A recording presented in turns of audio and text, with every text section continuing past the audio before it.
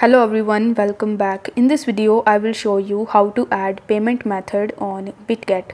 In order to do this, you first have to launch your Bitget mobile application and then you just have to log into your account.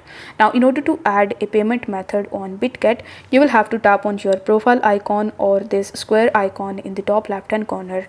Then you need to tap on the More Services option. In the More Services, you are going to see this popular section where you are going to see this P2P option. So you need to tap on P2P and then you will be landed on this P2P page. Now over here in the top right hand corner of the screen, you are going to see these three dots. So you simply need to tap on these three dots and then you need to tap on payment methods. Then you need to press add in the bottom, and afterwards you will be able to see a bunch of different payment methods that you can add over here. After that, you just have to select the payment method that you want to add in Bitget. For example, you want to add PayPal. So after selecting PayPal, you will have to provide your email address and further information relating to PayPal, and this way you will be able to easily add that particular payment method on Bitget. So if the video was helpful, then don't forget to like the video and subscribe to the channel. Thank you so much for watching.